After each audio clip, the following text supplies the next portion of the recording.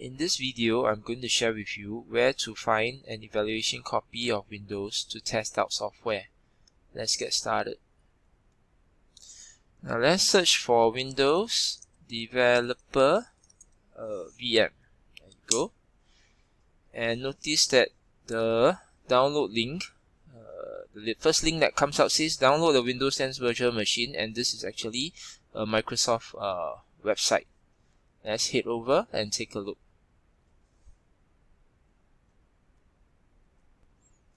Now on this page, you are going to find a Windows development environment for the various hypervisor platforms. You have one for VMware, Hyper-V, VirtualBox, and Parallels.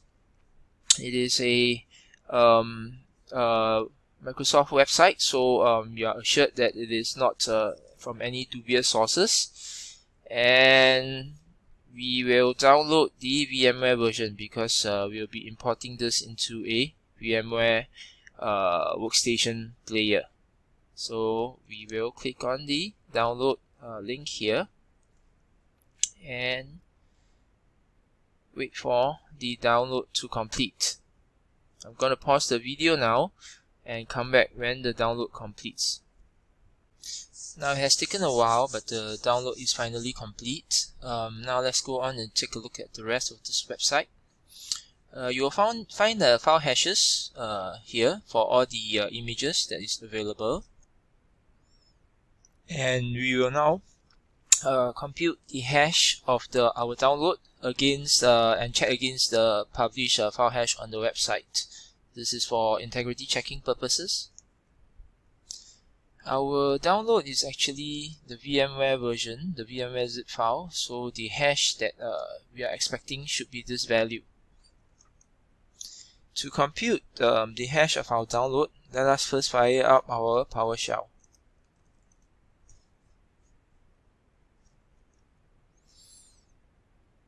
Now to calculate the hash, we first head over to the location where we have downloaded our file. In my case, it is actually in the temp directory. This is where I have downloaded the VMware image for the Windows machine. And so to calculate the hash, key in this command called get file hash followed by the file name. Yep.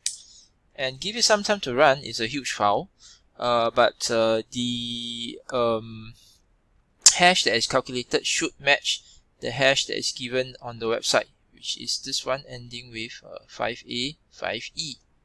I'm going to pause the video now and wait for the hash to complete calculating. Now as you can see, the computation is complete and we get a hash value ending with 5A 5E for the file, which should match back the value published on the website. There you go. So if you compare the calculated value with the value published on the website, it should be exactly the same. And this proves that the file, there's nothing wrong with the file download. The file that you download is exactly the same as the copy that is published on the website.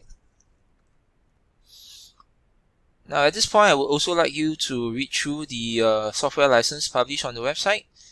Okay, this will show you the license for using this virtual machine. So have a read through the terms and condition, and before proceeding to use the virtual machine that you have downloaded from the website.